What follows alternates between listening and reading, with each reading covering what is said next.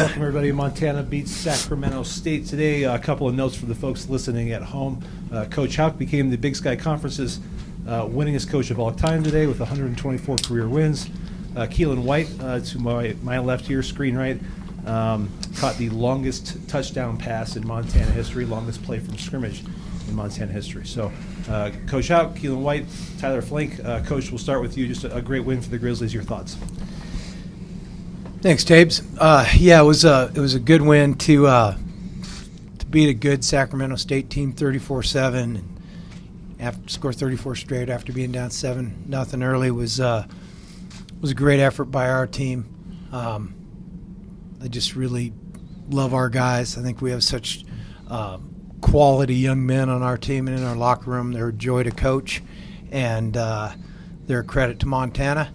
And they went out and took that game and took it strongly. And I'm very proud of my football team and the guys in my locker room.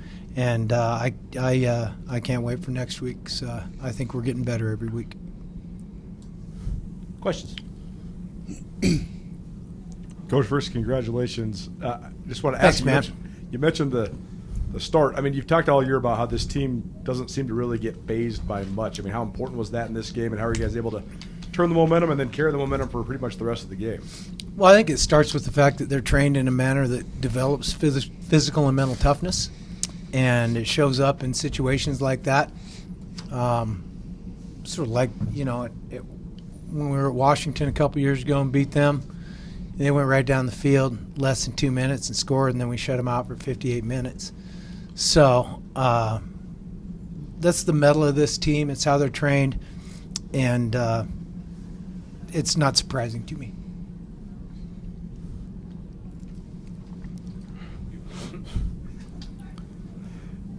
Can you talk about your defensive game plan in this one? I mean, it seemed like you really crossed them up, especially in their passing game. We did. I think they only completed like 30%, 33%, something like that. We had some good things for them.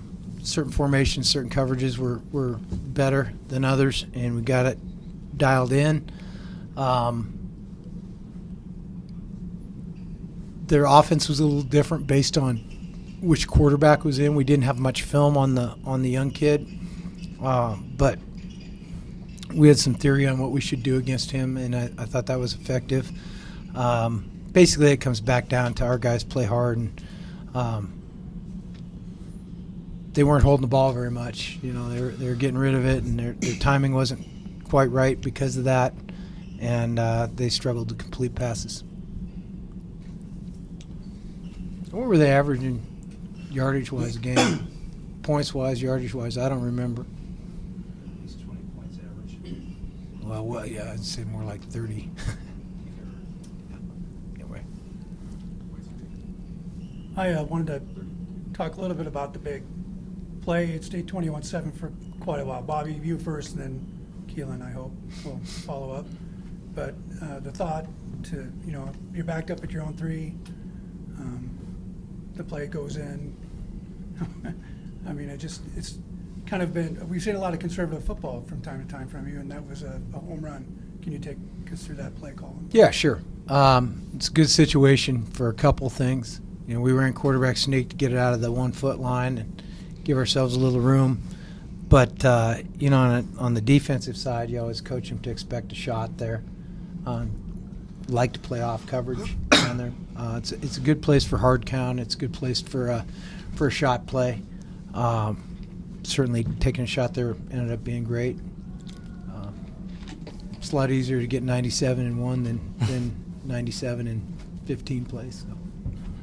Yeah, I mean, we were saying in the huddle the whole time, like, let's go march, like, let's go 99 down the field, let's do it.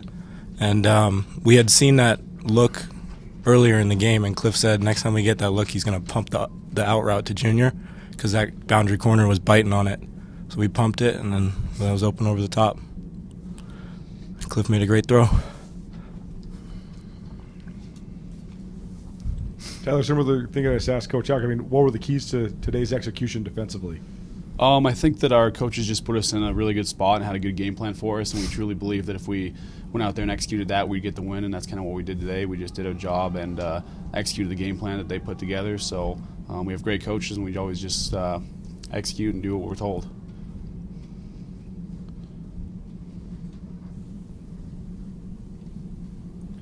Keelan, on the touchdown, could you just describe what the feeling that you were sensing was like from your teammates and the whole stadium as they were going crazy after you scored that?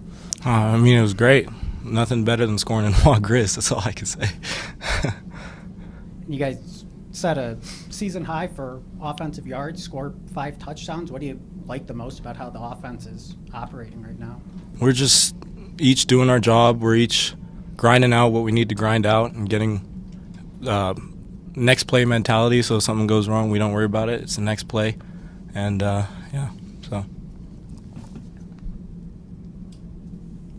Bobby, you said you think you guys are keep getting better and better. What do you liking the most about how the offense has been playing the past few Well, games? we have 50 rushes for 305.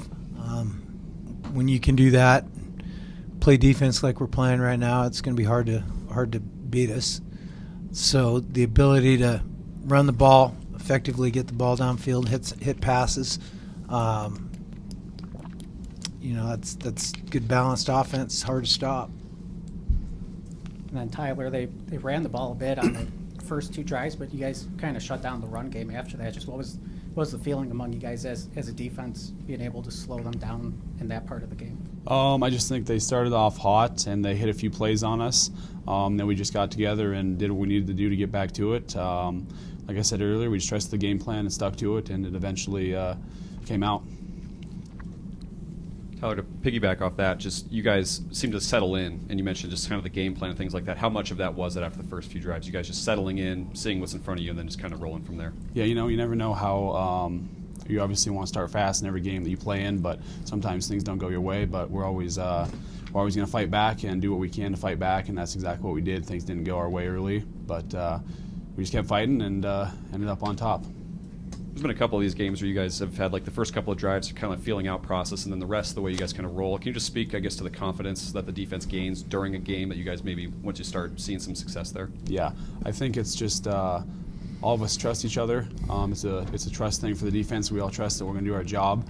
I mean, they're a good football team. They hit some plays on us. They're a good offense, but at the end of the day, we trust each other and do our job, and we just keep it rolling once we start. Bobby, like Eric mentioned off the top, it was kind of a record-setting night for you, for the team, for Keelan, just all these. What's it like to be part of a night like this where you get the coaching milestone and then you guys are breaking some records and winning a top 10 game? Well, it was cool in terms of, like Justin Green was here for the first win. He was here for this one. Andy Thompson was here for the first one. So was Craig Paulson, and they were here tonight. There's a couple guys on their coaching staff. I coached Donnell Pumphrey at San Diego State. And then obviously my guys. It was fun to be able to share that with them. And after the season, I'll reflect on some of that a little bit. But very grateful for the opportunity to hit that milestone coaching-wise, and grateful to the guys that got me into coaching and gave me chances. And then also grateful for my football team, which is a damn fine football team. For both the players, and Tyler, we can start with you, just to see Coach get the record, and you grew up in Missoula watching the Griz. Just what's it like to maybe help him get that as like his career kind of continues on? Yeah, I grew up watching every Griz game, coming to every home game, and I watched him. I was just a little guy when I was watching him his first time around here, but I spent the last 6 years of my life here. I can't thank him enough for everything he does. He's an awesome coach, great leader, and he puts us in a great position. Congrats to him. Yeah, I second that. I didn't really know much about this place, to be honest. When I was a freshman coming in, I was just trying to get anything I could, but I'm glad I made the decision to come here and be coached by him, so it was good. I think I might got questions. Great minds think alike, Fritz.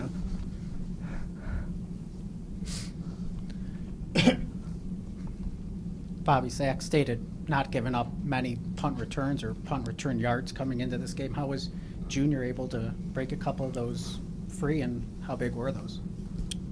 Oh, they're big. I mean, there's some great field flipping plays. He was trying to kick it away from him. Was somewhat effective. We pressured him a little bit, and he was having to get it out quick, which he had tendency to line drive some. Sometimes it gets away and he kicks away and you can't get your hands on it. It was set up pretty well a couple times. We had one that was real big that a guy dove and got him down, but it was good. The punt return was good. And towards the end of the half, when everyone got the unsportsmanlike conduct penalties, have you ever been involved in a game with that or ever seen anything like that before? And just what did you think of the way your team handled that coming back in the second half? Yeah, I've been part of lots of stuff over the years. I didn't think it was. I mean, I thought the referees did a good job, and thought it is what it is. Anybody else? Thanks, guys.